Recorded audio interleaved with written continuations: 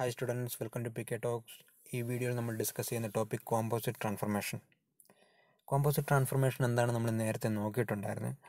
Composite transformation എന്ന് പറഞ്ഞാൽ ഒന്നുമില്ല, ഒരു ഒബ്ജക്റ്റിൽ ഒന്നിൽ കൂടുതൽ ട്രാൻസ്ഫോർമേഷൻസ് അപ്ലൈ ചെയ്യുകയാണെങ്കിൽ അതിന് വിളിക്കുന്ന പേരാണ് കോമ്പോസിറ്റ് ട്രാൻസ്ഫോർമേഷൻ. നമ്മൾ നേരത്തെ പഠിച്ചത് റിഫ്ലക്ഷനിലാണ്.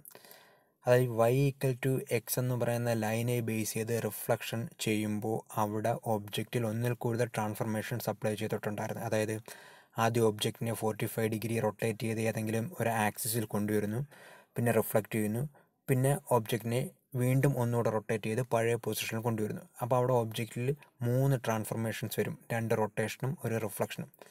അവിടെ നടക്കുന്നത് കോമ്പോസിറ്റ് ട്രാൻസ്ഫോർമേഷനാണ്. നമ്മളിവിടെ പഠിക്കാൻ പോകുന്നത് ട്രാൻസ്ലേഷൻ, സ്കെയിലിംഗ്, റൊട്ടേഷൻ.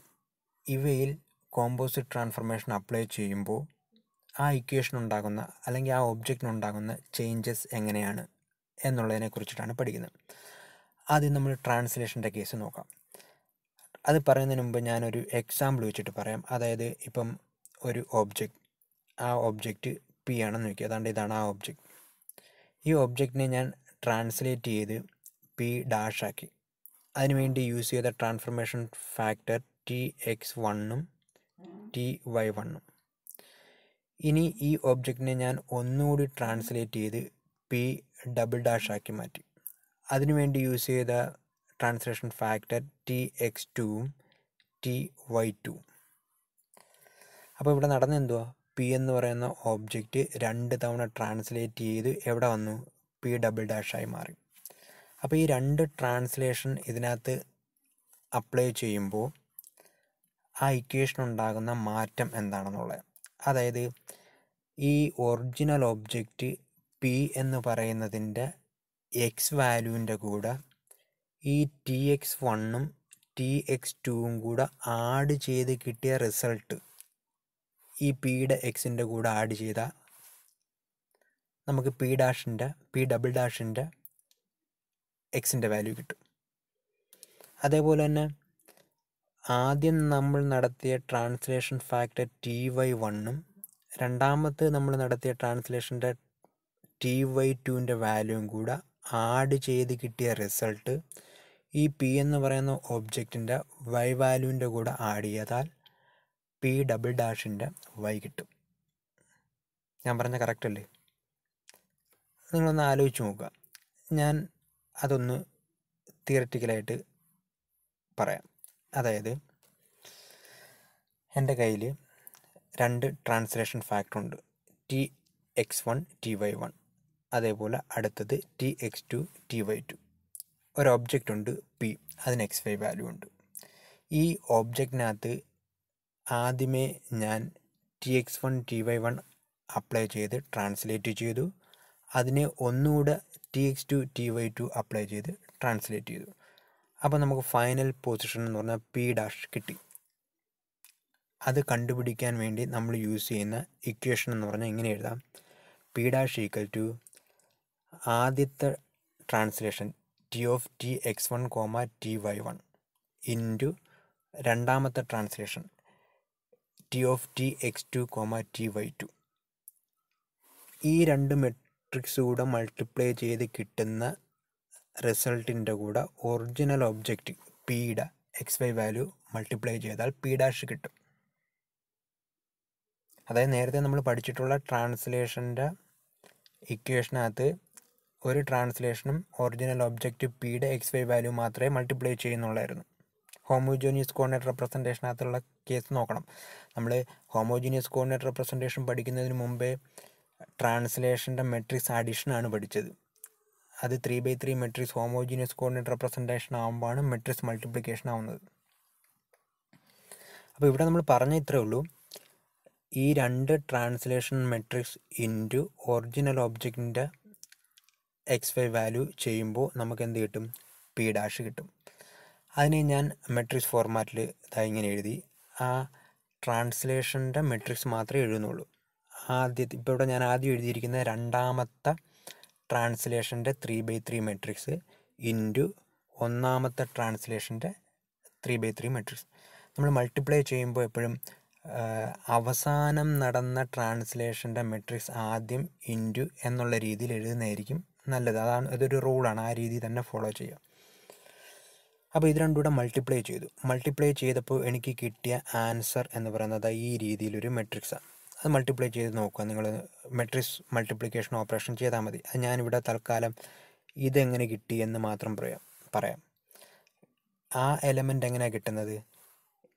ഈ റോ ഇൻറ്റു ഈ കോളം പ്ലസ് ചെയ്യുമ്പോഴാണ് ഈ എലമെൻറ്റ് കിട്ടുന്നത്.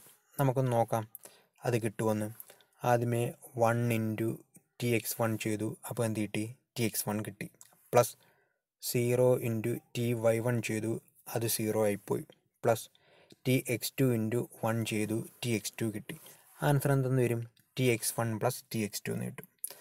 അതേപോലെ ഈ എലമെൻറ്റ് എങ്ങനെ കിട്ടുമെന്നറിയാം. ഈ എലമെൻറ്റ് എങ്ങനെ കിട്ടുന്ന?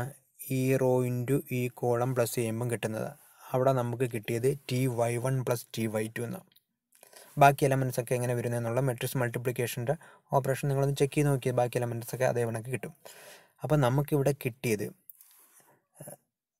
ഫൈനൽ ഒബ്ജക്റ്റിൻ്റെ പൊസിഷൻ എന്ന് പറയുന്നത് ഈ രീതിയിലാണ് വരുന്നത്. അതായത് ആദ്യത്തെ ട്രാൻസ്ലേഷൻ്റെ TX1 വാല്യൂവും രണ്ടാമത്തെ ട്രാൻസ്ലേഷൻ്റെ TX2 വാല്യൂവും കൂടെ ആഡ് ചെയ്ത് കിട്ടുന്ന റിസൾട്ട് ഒറിജിനൽ ഒബ്ജക്റ്റിൻ്റെ എക്സ് വാല്യൂവിൻ്റെ കൂടെ ആഡ് ചെയ്താൽ ഞാൻ നേരത്തെ പറഞ്ഞതുപോലെ പിയിൽ നിന്നും P' നിന്നും P" പോകുന്ന ഒബ്ജക്റ്റിൻ്റെ എക്സ് വാല്യൂ കിട്ടും. അതായത് പിയിൽ നിന്നും P' പോകാൻ വേണ്ടി യൂസ് ചെയ്ത ട്രാൻസ്ഫർമേഷൻ ഫാക്ടർ TX1, P' നിന്നും P" പോകാൻ വേണ്ടി യൂസ് ചെയ്ത ട്രാൻസ്ഫർമേഷൻ ഫാക്ടർ TX2. ഈ TX1 പ്ലസ് TX2 എന്ന് പറയുന്ന റിസൾട്ട് ഈ P എന്ന് പറയുന്ന ഒബ്ജക്റ്റിൻ്റെ എക്സിൽ അപ്ലൈ ചെയ്താൽ P'-ൻ്റെ എക്സ് കിട്ടും. ഓക്കെ.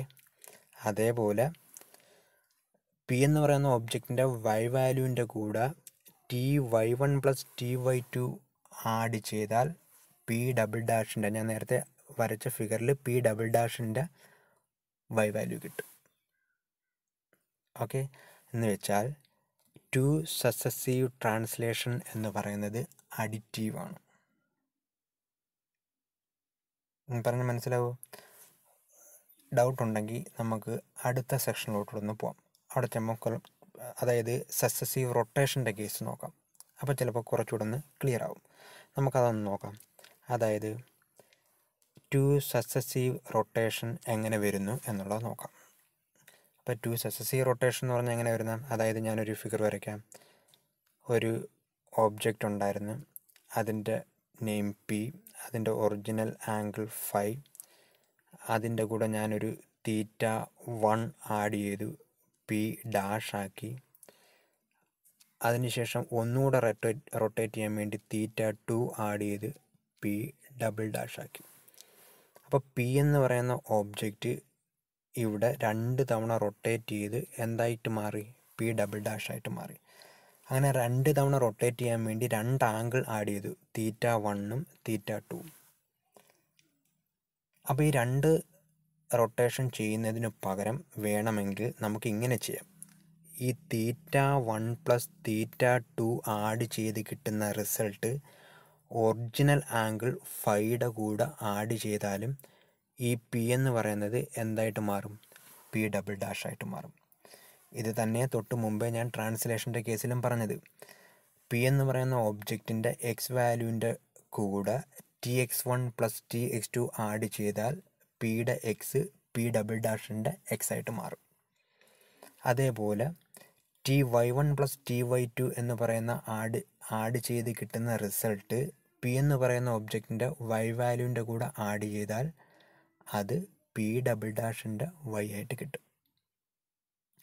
ഞാനിത് റൊട്ടേഷൻ്റെ കേസിൽ ആ ഇക്വേഷൻ എങ്ങനെ വരുന്നു എന്ന് നോക്കാം. ഞാൻ നേരത്തെ പറഞ്ഞ θ1 എന്ന് പറയുന്ന ആംഗിളുണ്ട്, θ2 എന്ന് പറയുന്ന ആംഗിളുണ്ട്. 2 തവണ റൊട്ടേറ്റ് ചെയ്യാൻ വേണ്ടിയിട്ടുള്ള ആംഗിൾ അത് നമ്മൾ P എന്ന് പറയുന്ന ഒബ്ജക്റ്റിനകത്ത് അപ്ലൈ ചെയ്തു. ആ ഒബ്ജക്റ്റിൻ്റെ XY വാല്യൂവിനകത്ത് അപ്ലൈ ചെയ്തു. അപ്പോൾ നമുക്ക് എന്ത് കിട്ടി? P' കിട്ടി. ഞാൻ figure വരയ്ക്കുമ്പം P dash P double dash എന്ന് പറഞ്ഞു. അവിടുത്തെ ആ പി ഡബിൾ ഡാഷ് ആണ് ഇതാ ഇവിടുത്തെ എഴുതിയിരിക്കുന്ന പി ഡാഷ് എന്ന് എഴുതിയിരിക്കുന്നത്. കൺഫ്യൂഷൻ ഉണ്ടാവരുത്. അത് ഞാൻ എക്സാമ്പിൾ പറഞ്ഞപ്പം പി, പിന്നെ പി ഡാഷ്, പിന്നെ പി ഡബിൾ ഡാഷ് എന്ന് പറഞ്ഞു. ഈ പി ഡബിൾ ഡാഷിനെയാണ് ഞാൻ ഇവിടെ എഴുതിയിരിക്കുന്ന പി ഡാഷ് എന്ന് പറയുന്നത്.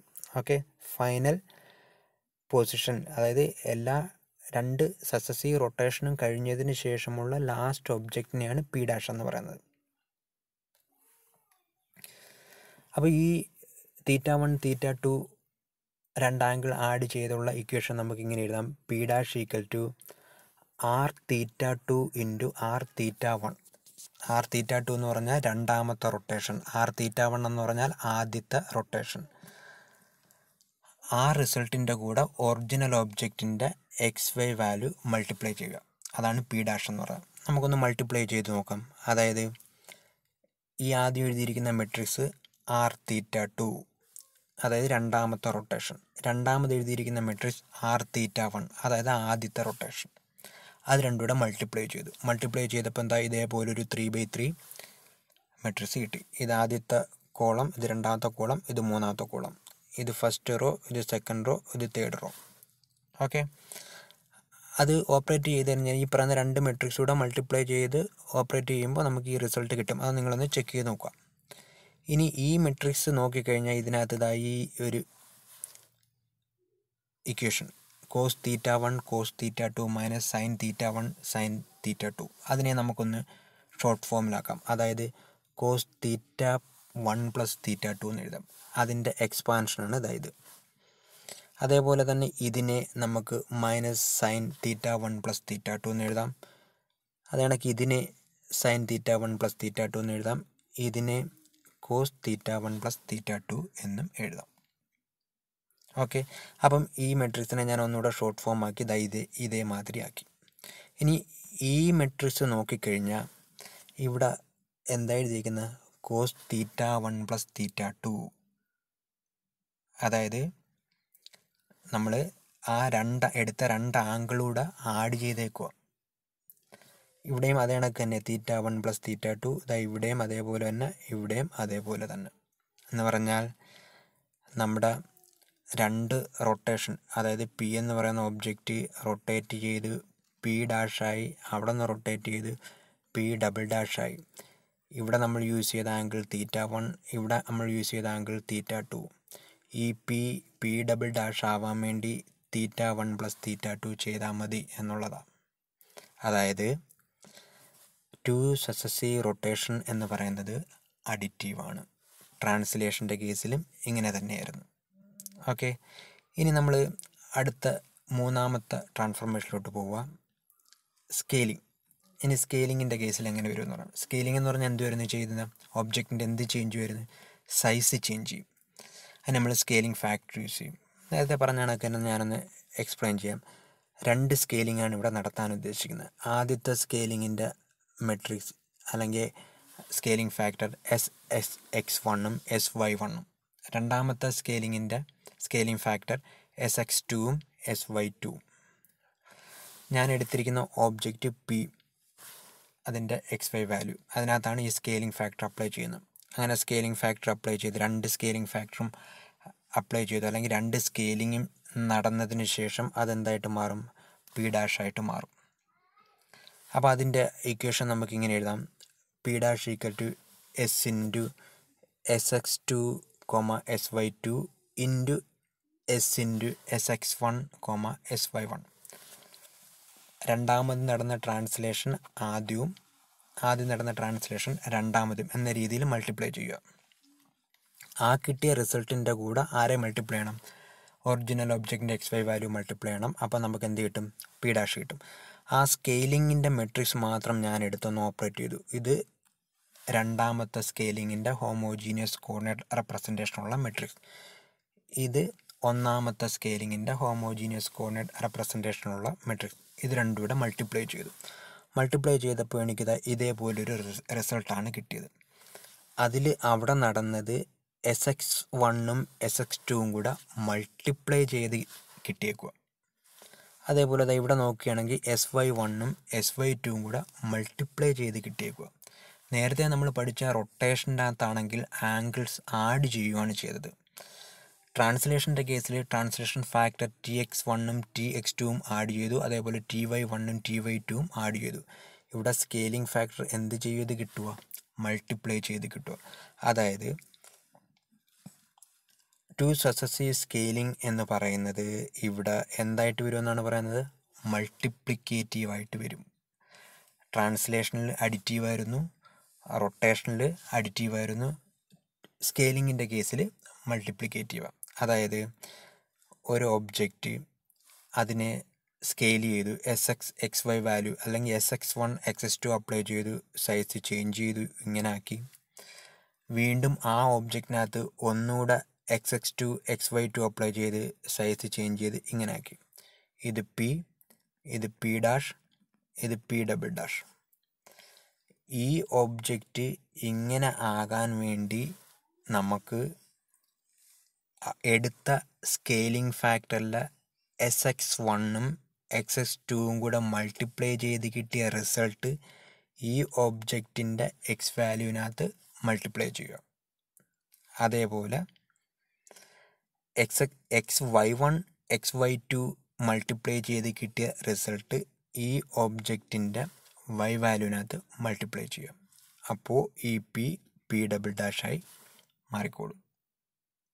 ഓക്കെ, അപ്പം ഇവിടെ ശ്രദ്ധിക്കേണ്ട കാര്യം, to successive translation അഡിറ്റീവാണ്, to successive rotation അഡിറ്റീവാണ്, to successive scaling മൾട്ടിപ്ലിക്കേറ്റീവാണ്.